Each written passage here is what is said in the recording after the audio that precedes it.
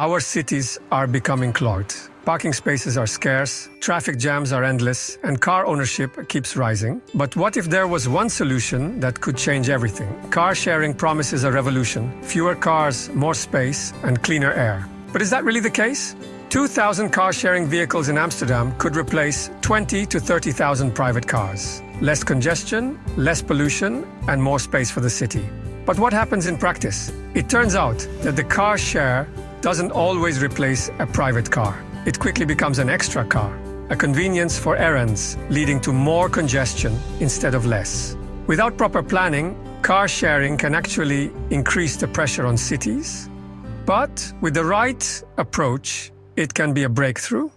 What will we choose? Car sharing, the savior of the city, or just more cars in the parking spots? It depends on the municipality creating space or failing to do so. Do you want 2,000 more parked cars or significantly fewer?